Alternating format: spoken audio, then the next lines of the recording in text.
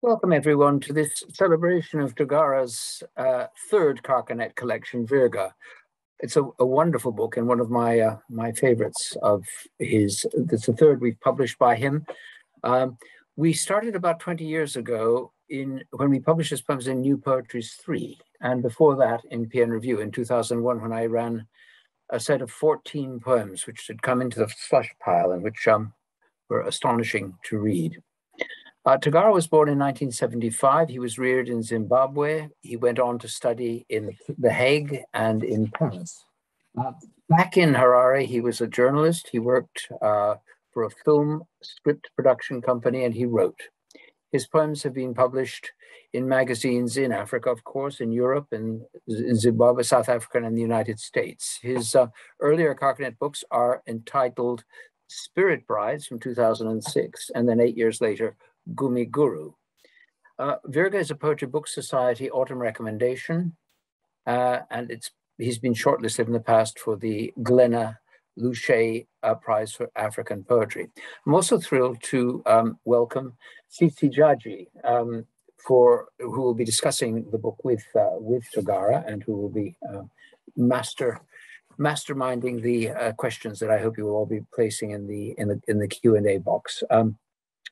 Tsitsi's book, Africa in Stereo, Music, Modernism, and Pan-African Solidarity, is a pretty substantial and important contribution to her area of study. But she's also written and published 3 collections of poetry: Mother Tongues, Beating the Graves, and Carnaval, a chapbook in 7 new generation African poets.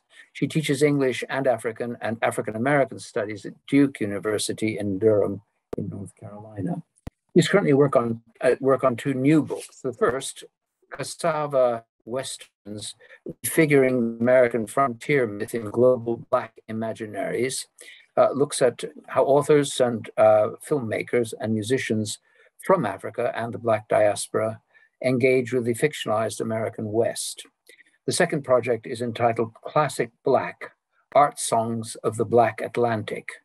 Her loads of accomplishments include, to my mind, the most exciting piano playing. She has a B+ in piano performance from Oberlin Conservatory, and making music remains important to her, though she tells me that her 3-year-old child often commandeers the piano and not let her hear it. The shape of the evening is this. The event lasts for about an hour. We can't see you, but you can obviously see us in selection and then all together. And we would like to have your responses in the chat box, please. We want to know where you are. We want to know what you think of the reading as it goes along. And in the Q&A, we want you to plant your questions, lots of questions. In the reading, I will be showing you the texts of the poems that Togara is performing for us. You're in charge of your screen. If you don't want to see a great lump of text in the middle of your screen, but want to see Togara's face saying the words, then you click on various buttons. You redispose the screen. So you go to your view buttons, and you can make it look like you want it to look. If you have any technical problems, please put them in the chat box, and wonderful Becky, who's behind the scenes and making everything work, will answer them as best she can. So tomorrow morning, you will receive an email from us which tells you all about how you can get your discounted copies of the book, and we hope you'll obviously buy lots of them.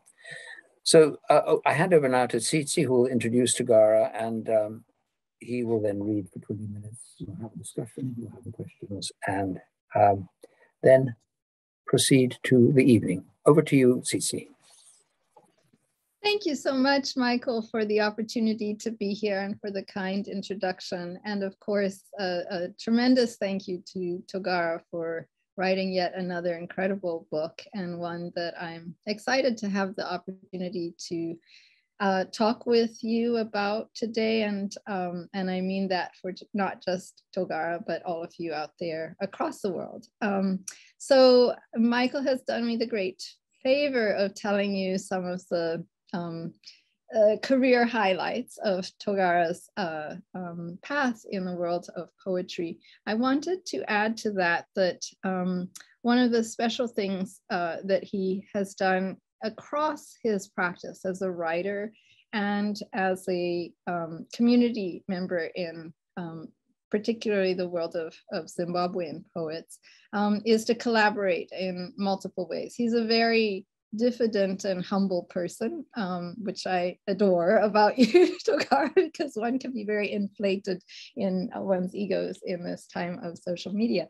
But he also co-wrote with John Eppel, a Zimbabwean poet based in Bulawayo, who has done marvelous things with the sonnet form, among other things, a collection called Textures, which really does create the texture of a duet, I'll say, as a pianist, but a lovely interweaving of two poets who both love the rigor of a truly specific vocabulary, care over word choices, placement on a page, etc.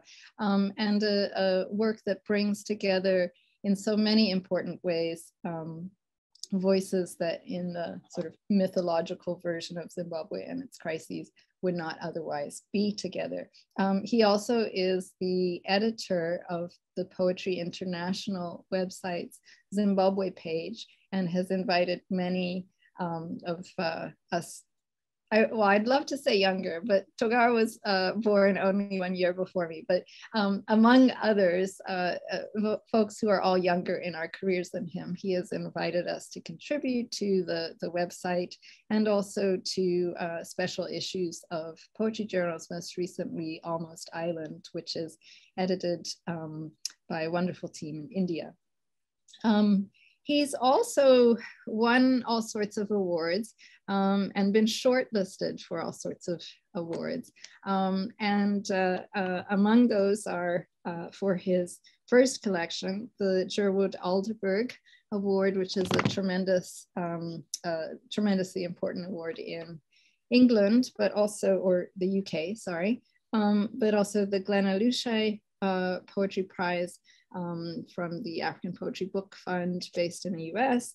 And already his new collection, Virga, has been named as a recommended book for this year from the Poetry Book Society. And I'll just say one other short word, which is that it's such a privilege to introduce Togara, not only because I'm a fan of his work, but because he is the Bamkuru to my troublesome son via his partner Rumbi Katedza, who along with his daughter Sana are the dedicatees to this collection.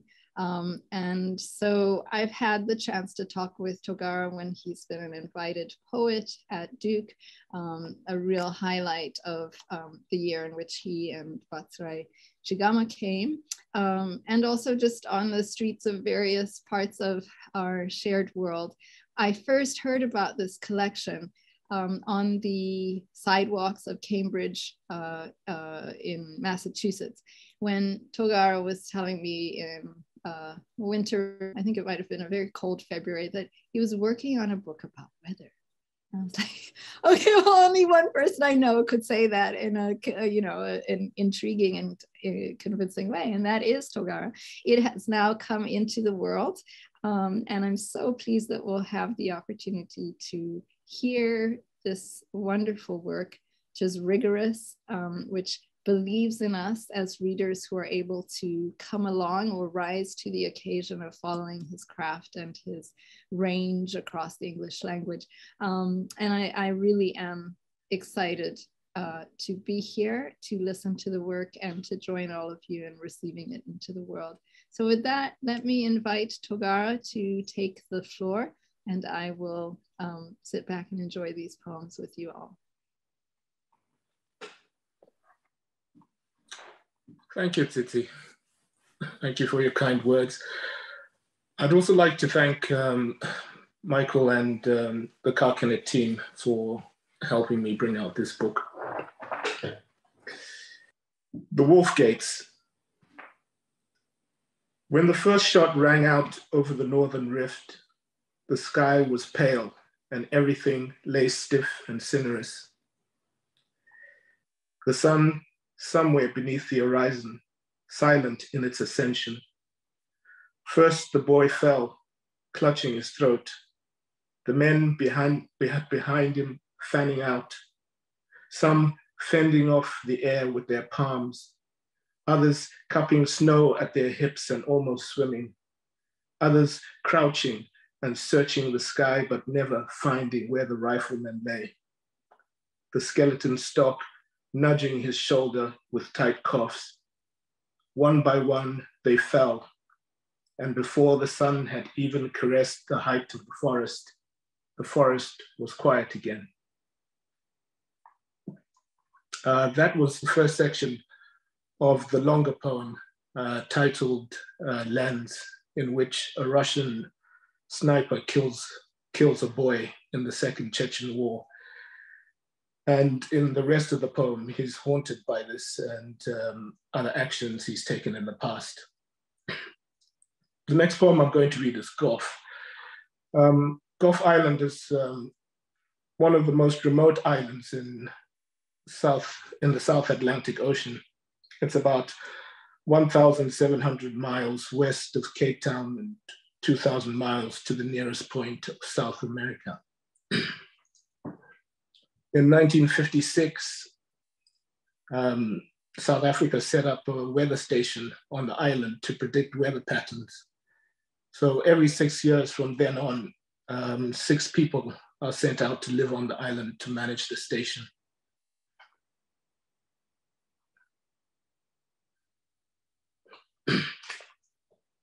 Gough. Standing on the glen, he reels in the line and stares out beyond Del Rocks, where silver skies map a route to the Cape, where the Atlantic washes up over the continent's foot.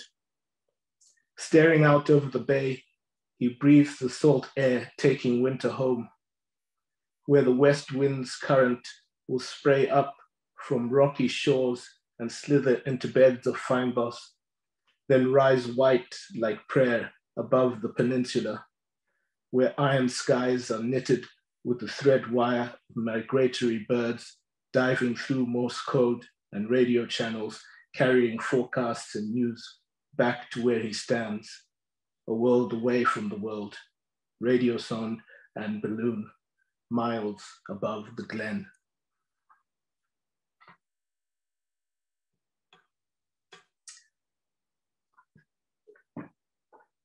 The next poem is Queen's Gambit. It's about the 1921 chess championship between Jose Capablanca and Emmanuel Lascar. The two were supposed to play some years before, but were unable to for one reason or another. Lascar then wanted to resign his championship to Capablanca, saying that Capablanca was the better player, but Capablanca wanted to win the title fairly. So the poem is taken from a series of poems about chess, and all of the poems are named after opening moves of chess. So this poem is called Queen's Gambit. One usually makes blunders for good reasons. For instance, because of overexertion, divided attention, or some other hidden failing in one's mental makeup. On this occasion, the Cuban sun was to blame. It had intoxicated me. Emmanuel Lascar, 4th of April, 1921, Havana. 42 years had passed since chess matches and card games for small stakes at Café Kaiserhof. He'd left Newmark for Berlin, gained prominence in St. Petersburg, Montreal, Paris, London, emigrated to New York, and was now leaving Amsterdam with Martha aboard the Hollandia. The journey, 3 weeks from the Veldgrauw waters of the Dutch port, the North Sea's empiric hold, opening out to the vast Atlantic, where shapes of sky and water loosened to join trade routes, washed bright with cyanic light. Plow winds swept over the Strait of Florida, but the Gulf of Mexico stirred mildly and gave nothing more. The Hollandia finally entering a bay once known for the sound of fortress bells and cannon fire. The Caribbean Sea cresting the esplanade and seawall of the Malecon. The Grand Master had arrived, and though the city of columns welcomed him, its citizens still reserved every prayer for the Spanish officer's son. The match was on, each man to face the other as both challenger and champion. When they met, the air was humid. The Union Club packed. No one said a word, only the audience's breath caught the ear. Sugar barons in white linen suits perfumed front row seats with clouds of blue, expensive Corojo smoke. Every eye trained on the clock beside the board on the wall. The clock waiting to give and divide time and turn thought into movements and ideas and images that would run wild over calm, mesmerized scenes multiplied like grains of rice. For years, the world had waited on these men to meet. And when the German eventually lifted his hand, the audience drew their breath as they watched him hesitate, intoxicated by the Cuban sun.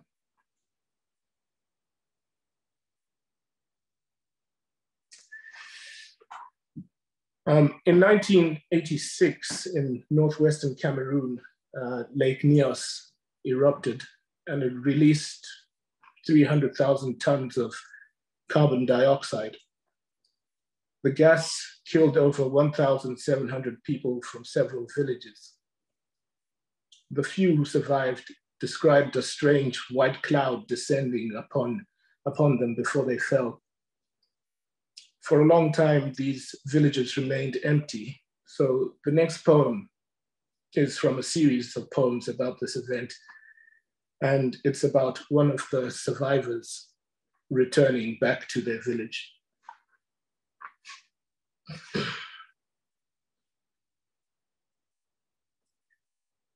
First things first, I'm neither shadow or words.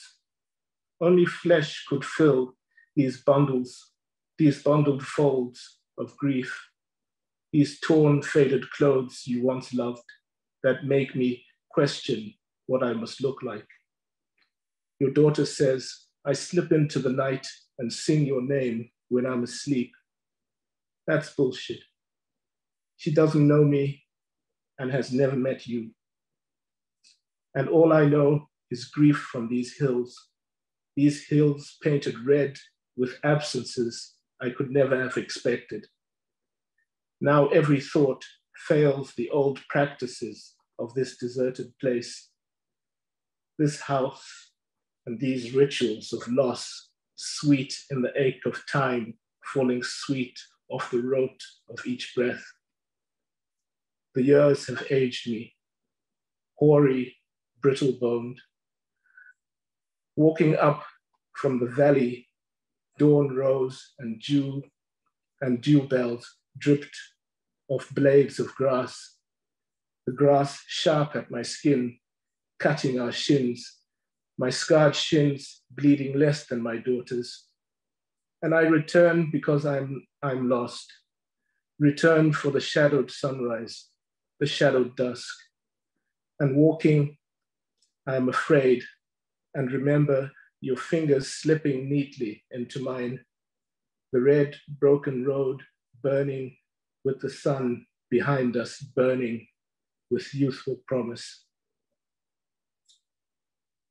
Who we were then was the mystery to unfold and draw us back into a dream only I would wake from. Silence ringing heavy and loud, heavy and loud. Soft pulses of sunlight drip through rotting thatch. Ant mounds, pregnant with life, stand pressed into the walls. And I am here and alone and exhausted by chance. Alone with a daughter who dreams of you but will never know who you are. We stand by the door, and I set my knee to the ground, my eyes lost in the empty hearth.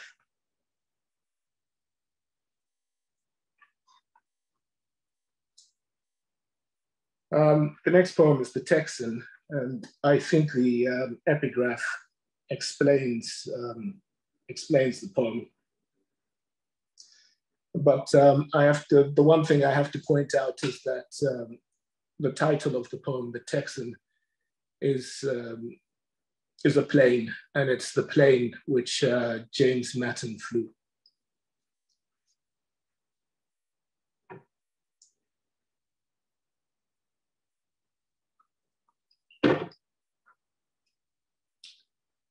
The Texan. James A. Matten, noted flyer, was granted permission by the Commerce Department today to make an aerial search for the Russian aviators believed lost in the Arctic wilderness. In making the search, Mr. Matten will be returning a favor from Sigismund Levinevsky, leader of the Russian flight. The Russian went to Mr. Matten's rescue a few years ago when the American aviator was marooned in northern Siberia. This was taken from the Pittsburgh Post-Gazette, 15 August 1937. From Weeks Field, the sun hangs uncertain, the air sharpened by the curse of razored winds. Sheets of sky and sea layered silver with ice. Each hour vanishes into broken distances. The shape of the world formed on each breath. Oil drops shivering wet off rivets, the engine moaning dark at the wrists. Evening swivels west as the Texan turns. Her wings banked shallow above the ocean's crust. Pedals and levers at their place for altitude. Through angled glass, the quiet world of a frozen solitude. A vast naked bridge of bruised light, bridging continents, white skirts of blind speed, beaming over lengths of desolate prose. The radio crackles white with endless noise. The ceiling of the world dry with fate, and banking into the failing light, he remembers the furled wisps sparked by whips of air turning as the Russian landed. Then the rattled chop of blades as the plane left for Nome, the compass marked for home, and all the vaporous qualities of life. Time sinks fast, darkening with ancient layers creaking below. Unsaid prayers the dead have set to verse. A gray breath of air slips heavily off each wing. The flat drone of the engine working the mind to paint the final flight with a grieved art. The soul's white feathers burning bright as the prototype rolled and crashed deep into the heart of the unknown.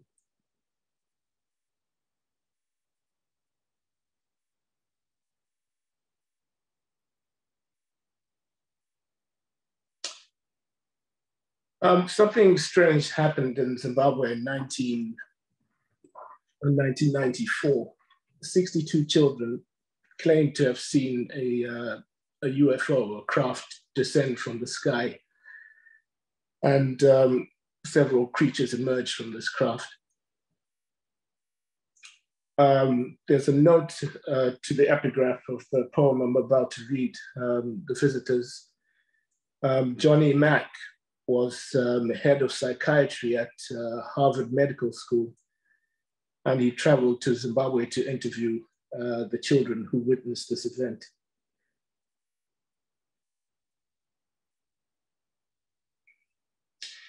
The Visitors. Something scared you. What scared you? The noise. What noise?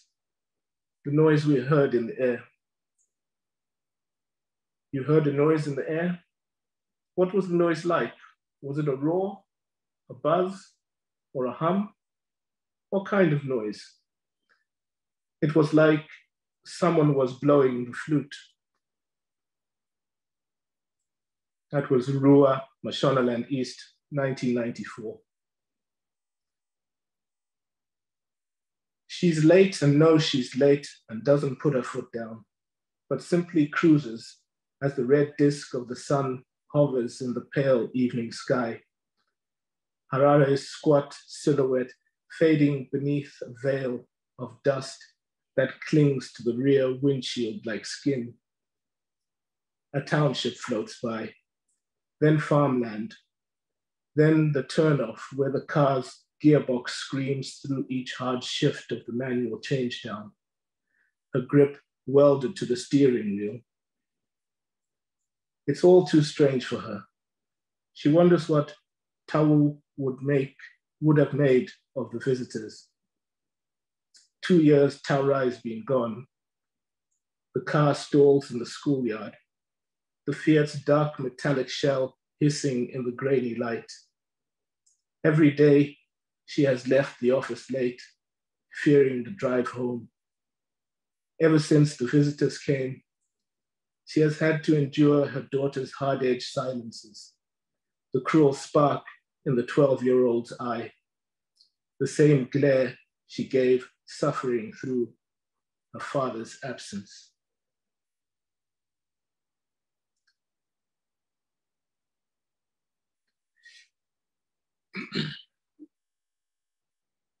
The bark.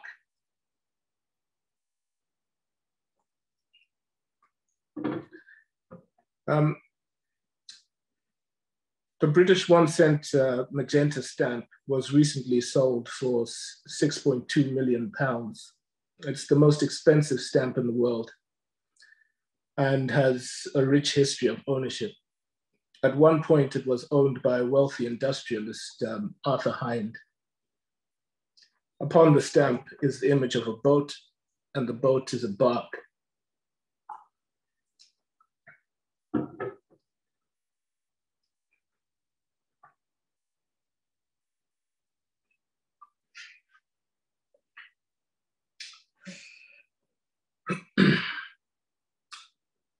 I'm torn between the desire to tell you one of the most thrilling experiences of my life and keeping my agreement with Mr. Arthur Hind. I've been thinking about it ever since I saw in the magazine that his famous Guyana stamp was up for auction again. I'm an old man, Mr. Dietz, and I lead a quiet, retired life with only an occasional automobile trip, partly across the country.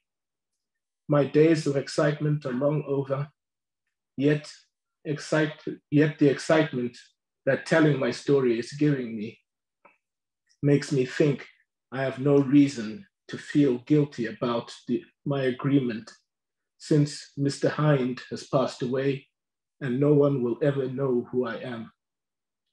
Perhaps I'm indulging a weakness. I'm indulging in a weakness, the weakness of human nature, in wanting someone to know that I had one too. Yes, Mr. Dietz, I had one too.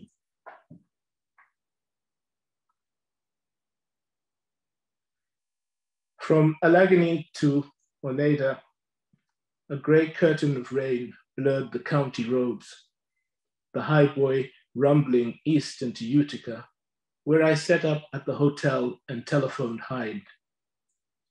All day, no answer. The next day, the same. But when evening came, I heard the cold click of the receiver and the grunt of his name, the sound of listening. When he spoke again, he gave directions to a house on the corner of York and Main, where a double-leaf door opened as the sky burst open and doused the street behind my back. I stepped into the vestibule, hung up my coat, followed him up a flight of stairs into a wainscoted room, panels fitted tongue and groove, from hip height to the ceiling, the glint of book spines, perfumes of oak and shellac and burnt honey and tobacco smoke.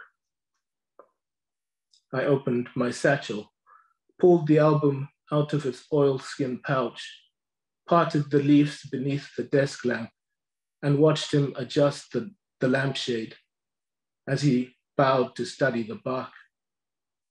The square, rigged silhouette sailing stark against a pale magenta sky. The clerk's initialed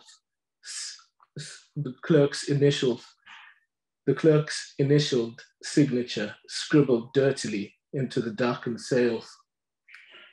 Hind stepped back, slowly drew his eye up from the imperforated print, and studied me studying him. It was then that I became aware that only one could exist.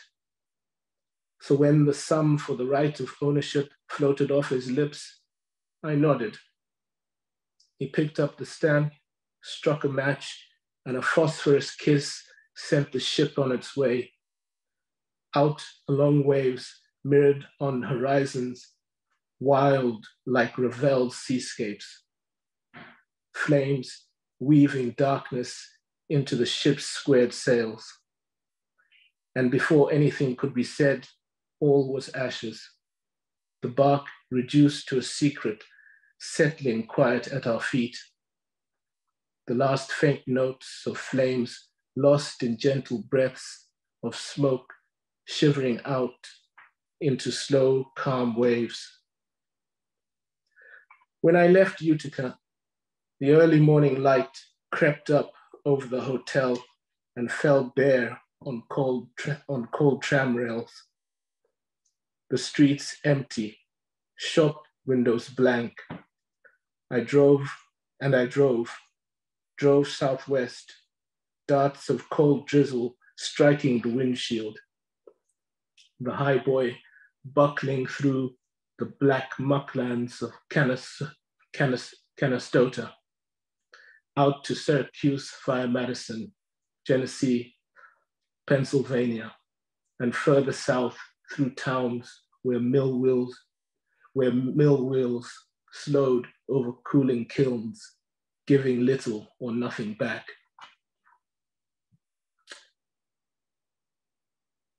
And the final poem is called Alice.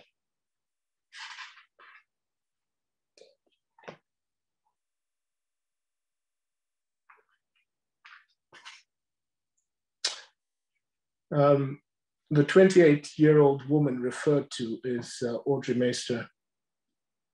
Among circles, there is belief that there was foul play involved in how she died.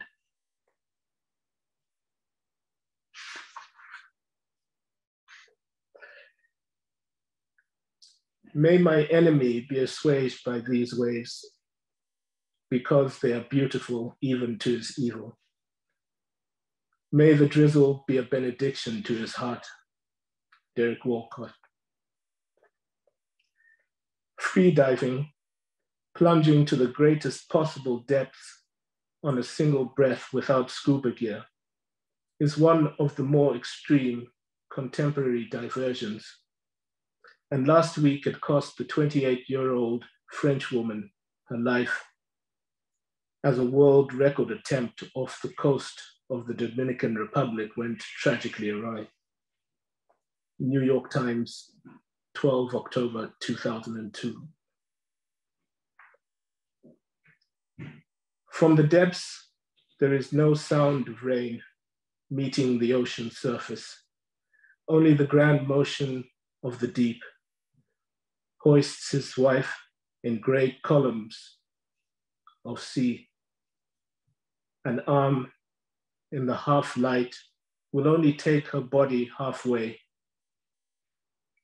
Her diving sled abandoned on the steel line where water flows slower than the wind's history. When the clock counts down, the seconds exceed her time, forcing him to dive and fill his palms with propulsion, corkscrewing and clawing for the ocean's bed. the weight of water darkening his heart, darkening his blood, compressing cavities and plates of the skull. And where pressure condenses air, he snatches his wife from another man's arms and, cradling her body, kicks and kicks and races for the sky. Thank you.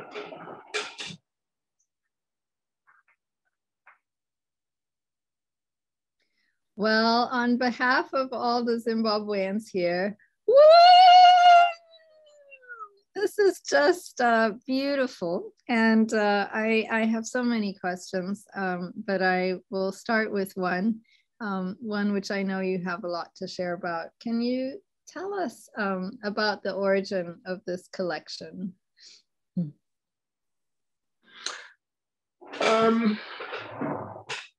Well, the book started around about 10 years ago when I'd seen a collection of photographs. And the photographs was, the book was photographs of the past 100 years. So it was photographs of the 20th century. And these photographs really fascinated me, but they took us through all of the major events of the 20th century. So at that point, I was also getting ready to start work on my other book, Gumiguru. But I was so fascinated with this other book of photographs that I kept on writing poems which were set in the 19th century. Poems about things which had interested me, but which were not really of like mainstream news. So these poems began to build and build and build, and that's how the book started. Thank you. There is some curiosity here about this engagement with historical events. And it makes sense that if photography would be one of the ways in which your work was sort of generated or prompted, precisely because there is this specificity to your vision in these, and to the incredible range across spaces and historical times as well, is not sort of seeking to be encyclopedic, which I think would overwhelm both the reader and the delicacy of trying to feel into and look into these events. But this may be a very difficult question to answer. Nancy Miller would like to pose this, but it's also part of my question, which is, how do you work through the process of moving from an event and making that event into poetry, or how she puts it, how you convert facts into song? It could be simply a question about talk about process, but that's how it comes across to us as the effect of that process.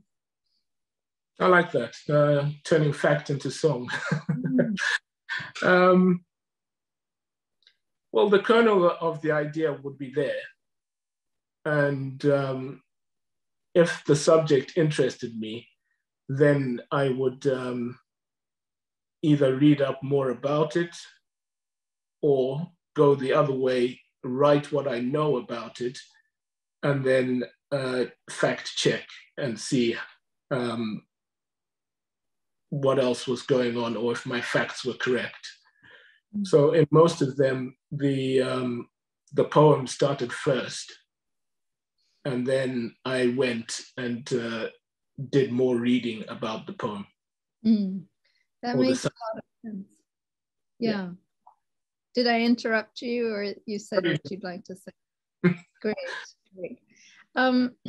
Well, I think maybe in relation to that, there's an obvious and enjoyable continuity with some of your earlier works in that kind of specificity in an encounter or history, and also in this absolute confidence of ranging over the world. It strikes me that it's not a surprise that Walcott provides the epigraph of this last poem that you read, because there is this sense where Walcott, writing from St. Lucia, ranges across everywhere from Poland to North Dakota to wherever it is that, or to Greece, obviously with Omeros, wherever the poems take his mind and wherever the history goes is where he goes. And I think that sense that from a small place, one has this entitlement to the entire world and access to it, precisely because one is not necessarily expected to show up there. And it strikes me that you're starting in Zimbabwe and on a farm. Togara, among other things, is a masterful cattle farmer. But, you know, like to start from that space of the idea from the outside world that this is a small space, right? And, or a small place, and to row from there is really striking. Photography in some ways is close to what you talk about as one of the origins of your entry into poetry, which is going through museums and talking about philosophy with a good friend in The Hague, and that sort of releasing you from your path as a businessman. We're so glad. But in any case, can you talk about, you know, what do you look at? What do you read? What is it about the thing that seizes you in a poem, if there's any generality to that, perhaps, and then if there are things that you were trying new in these poems that are different from those characteristics of specificity and the generation of a poem from a history or a geography, what's happening there? That's too many questions. We talked about your propensity to do this. No, the one new element which really came out in the book was the forms of the poems. I don't know how that came about, but because the book was about weather and the elements, there were very few like really fixed poems. You've got some poems which are shaped in certain ways. I also wanted to give a bit of air to the page as well. So within some of the poems, they'll be constructed in ways where there's a lot of space around them, and it sort of I wanted it to give some sort of an atmosphere of maybe the sky, maybe clouds or something like that. Mm-hmm. Mm-hmm. But some of them are also jagged, and the one about Zimbabwe was a sonnet. So there's different types. I appreciate knowing about that, because there's the sense in which some of your poems and even, you know, the way that you've talked about them in previous work has been to delve into historical forms that are set forms, and that was marvelous. But here we're seeing how those forms, like a sonnet, can take on its whole own being and has a different place in relation to this more airy kind of collection as a whole. And one of the questions has been if you could say a little bit more about the eco element of weather, which is so central. And I was interested that you didn't read the title poem, Virga. I was tempted to say, I want to read it and force it into this conversation. But really, I mean, can you talk about why the weather, why the ecosystem and this eco element? If you might share the epigraph of the book and the title itself, that would be wonderful to hear more about. Well, the epigraph, if I can get it, it's from Lyle Watson. And he says, we're we are the fruits of the wind and have been seeded, irrigated, and cultivated by its craft. The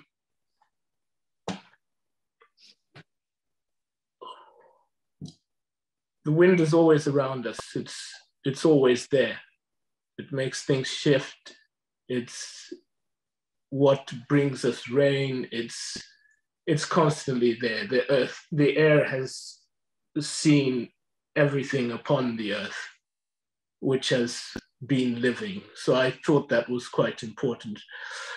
The 20th century, I think, has seen the most dramatic change in weather from the 1900s until now. So I also thought that the ecological aspect of it and bringing the weather in as a character within the actual book itself, because sometimes I would try and use the weather to bring in a certain mood or to conjure up things. I felt that the weather could help me drive some of the stories forward within the collection. Thank you. It strikes me that the difference between talking about climate and weather is probably the difference between nonfiction and poetry in some senses. So the weather is immediate as well as ubiquitous, and wind and breath are at the heart of utterance as a whole, but so many of the concerns of poetry in terms of what is a line in relation to breath, you know, and it also strikes me that what you're talking about in terms of wind touching every part of the world, every place in the world, again, seems really important on the one hand in making this global, making this world literature. Edouard Glissant has this amazing French term, tout monde, which is often translated as all world. So there's a way in which wind shows us, teaches us what all world is, that interrelatedness. But it's also something we know quite specifically from Zimbabwe, as, you know, if it means houses of stone, we live among these incredible structures of balancing rocks that have all been eroded by the wind, right? So it's a way that I might move towards a question that comes back to something you said, that sometimes you write what you know and then go back and do the research. Sometimes you're intrigued by an event and you delve into it, and that's where the poem comes from.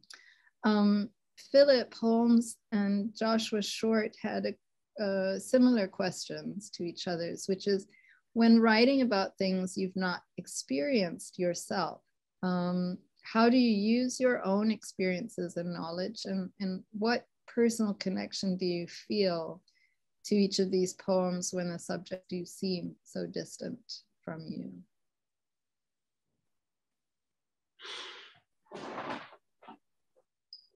That's an interesting one,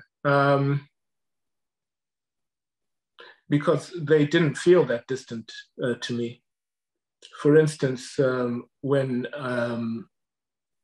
I was writing about the Bavarian mountaineer, I've never been to the Eiger, but just to read about how he suffered as a person, that's where I took the story from.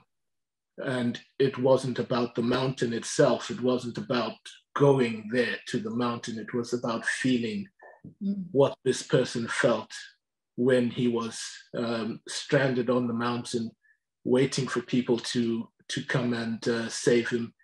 And he had done everything he could to try and save himself. So I don't think I felt very far away from the poems. That makes a lot of sense. I will just pause to say that if people do want to pose additional questions, don't be shy. I know there are a number of our poet friends out there listening and reading. So put your questions there because I've got plenty of my own, and I'm just going to launch in on one of them while we give space there. So sound. Your poems are beautiful on the page, intentional on the page, but poets get to do something that sometimes, well, it breaks the familiarity of language. So for example, Kirsty Gunn was so struck by the newness of the ocean's crust. The last thing we expect, you know, for an ocean, or one of my favorites, a phosphorus kiss, you know, but those shock us into recognizing the possibilities of imaginative language, not just by their unexpected, the unexpected imagery itself, but also because the ocean's crust, we come back to that, right? And then one of the things that really struck me in Bark, I can't remember even as an English professor whether leaves is always with a V or not, but listening to what you chose, which was leaves, that this person encountering that stamp watched someone turning over leaves rather than leaves, drew my mind back to the fact that a leaf is something very delicate and individual. And one would say a stamp on a phylactery, or whatever the word is for people who collect stamps of that, you know, field of knowledge, but those people would, you know, leaf through something, right? So that we're the point of this whole thing that I'm saying here is your poems work with sound. When you're composing a poem, do you read it out loud as you're revising it? Do you hear something in your own inner ear? Anything you'd like to say about sound itself, which after all is, you know, our windpipe channeling breath. But... No, certainly when I'm writing, sound is very important. The audible sound is very important. I will hear the sound in my head, but as I'm also writing, I will say it out aloud so that I can hear it. Mm-hmm. That normally happens with the line, but it normally happens after I've done the draft. That's when I start really working on the sound itself, mm-hmm. to get the fluidity to go through. So the lines will first come, then I work over them to get the sound. Wonderful. Our comrade in arms, TJ Dema, has a question for you. Can you talk a bit about your citational practice? What she means is the use of epigraphs. What do the epigraphs offer the poem or reader that otherwise isn't there? And what do you look for in an epigraph? I think the epigraph gives a little bit more information.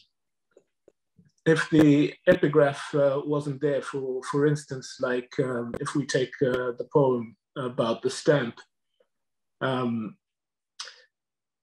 if that wasn't there, then the poem itself wouldn't have it wouldn't have the backstory which we need, because the whole poem is about this man who has a stamp which is equally as valuable as the other man's stamp, but then the industrialist wants to get rid of that stamp so that his stamp is more important and more expensive.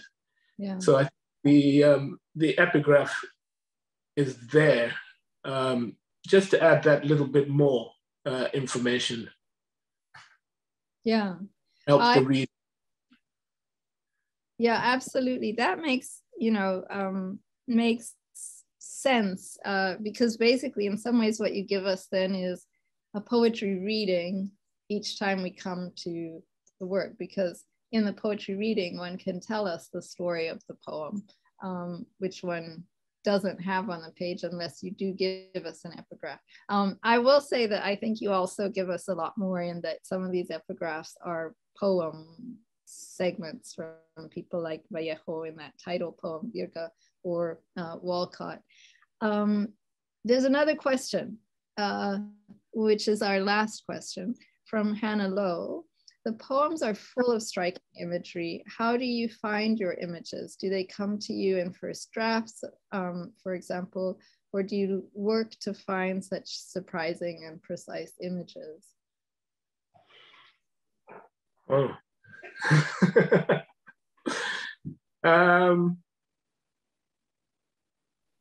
That's an interesting question. I think some of them come naturally, and they might come in the first draft. I'd say a good number of them are sometimes mistakes. and others, I think, whilst you're doing the rewriting, you see that something isn't really quite working, and then you have to find a way to work around it. And sometimes that's where you can find some ways of saying things and getting the imagery and stuff like that. Thank you. What a wonderful answer. And it falls to me to do the cruel thing of telling everyone that we're done now.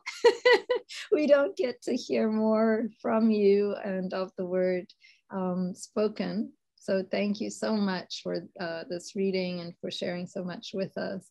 And I do want to remind people that the gift of being here, in addition to the now, is the tomorrow, which is spend your money on Togara's book and spend less than you really have to with our the code from Carcanet of the discount. It is available at a discount until the 31st of October, and the link is there in the chat. So thank you, Togara. Well, I would also like to say thank you to you, Tsitsi, and also once again to everybody who attended this reading, and also to Carcanet Press. Absolutely. Can I thank you too from Carcanet Press and just say how wonderful the event has been. And it's a joy to meet you, Tsitsi, and to have your voice in my head. Our next launch will be on the 27th of October, so you have a week's respite, and it will be Gabriel Josefovici talking about his new book with Marina Warner. But until then, please do, as Tsitsi suggests, go tomorrow and buy tons of Togara's books at discount, and come and see us again soon. And congratulations to Togara, and thank you again, Tsitsi, for a lovely, lovely evening. We'll leave the chat open for a bit longer so that you can put your final thoughts in for Togara and Tsitsi, who will be seeing the chat entries. So thank you very much. And we will now leave you in peace.